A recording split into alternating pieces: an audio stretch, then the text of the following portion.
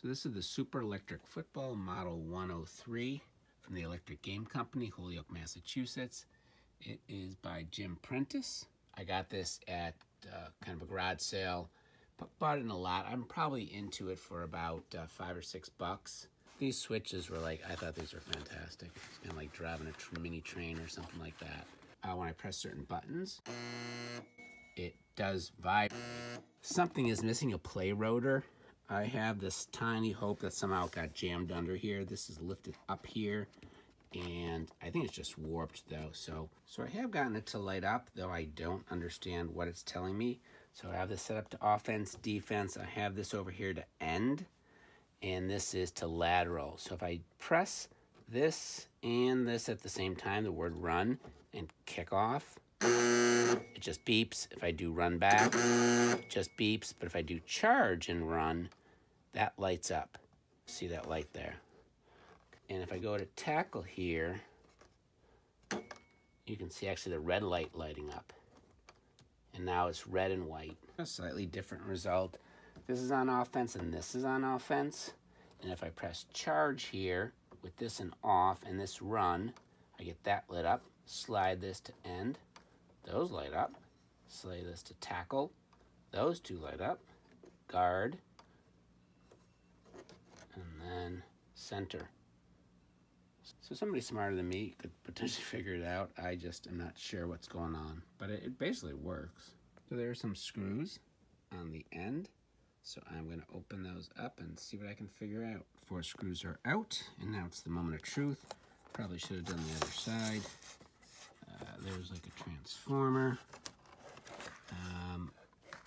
Oh, actually, you know what? Wow. Oh, yeah, holy crap. That is it. Okay, so that's good. That has got to be from here. Again, I'll figure out how it goes in, but that's good. Let's see what else is in here.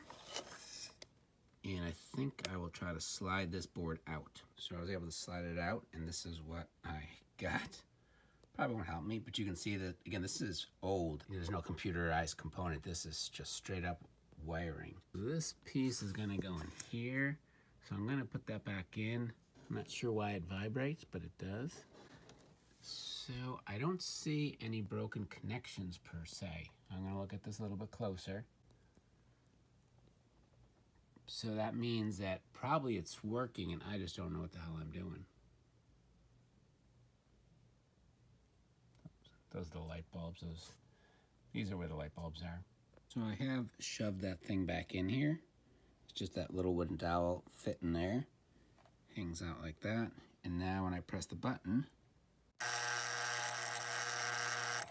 it doesn't do well. Pretty well. That's surprising. So that's good. I don't think anything's disconnected. This is the only wire that kind of seems like it might be disconnected. I did test all of the light bulbs by pulling them out, and they do work. So I was able to get that thing back in there, and it works basically. You can kind of see that it's rotating, and it stops. There's different letters, A, B, C through E, and there's different, on the left-hand side, numbers, perhaps for the kickoff, how many yards a kickoff is, I guess.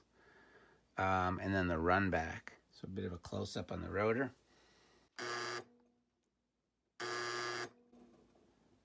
And it does end differently. You know, it certainly doesn't come back to the same thing every time. Overall, the game is in rough condition in terms of, you can see here that the board is warped. It does have one peg, amazingly. This does work. I'm assuming you manually do that each time, something like that. Otherwise, all the switches move. Whether they're connected or not, I cannot say. So I'm definitely not representing that this works completely. I'm just saying it does light up. This does turn. Whether it's all the connections are there, I cannot say, and I do not represent that to be the case.